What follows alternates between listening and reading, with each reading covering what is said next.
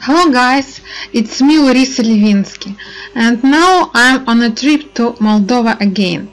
Now I'm in a small village Grigoryevka, which is located on the road from Kaushan to Chisinau. Chisinau is the capital of Moldova. It's a bit noisy, but it's a very green, very beautiful village. And I'll show you a beautiful church in the central part of the village.